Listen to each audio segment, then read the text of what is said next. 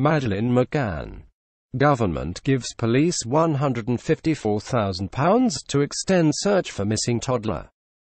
Investigation will continue until March 2018, 11 years since child vanished.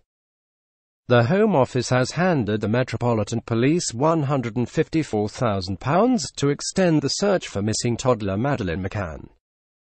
Scotland Yard had requested extra cash to continue its investigation into the 3-year-old's disappearance in 2007. The force had said it was investigating significant leads which Assistant Commissioner Mark Rowley described as very worthwhile.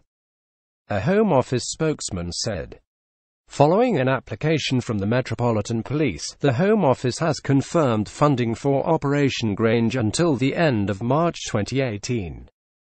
As with all applications, the resources required are reviewed regularly and careful consideration is given before any funding is allocated." The Met had previously suggested it would ask for further funds to investigate one final line of inquiry in the £11 million Operation Grange. Funding had previously only been guaranteed for the investigation to last until the end of September. In August, the Home Office said it would consider providing additional funding for the investigation, but at that point had not received a request from the Met.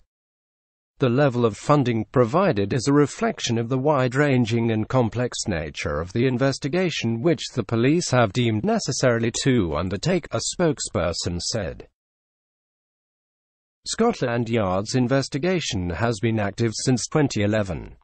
But the number of detectives working on the case was cut from 29 to 4 in 2015.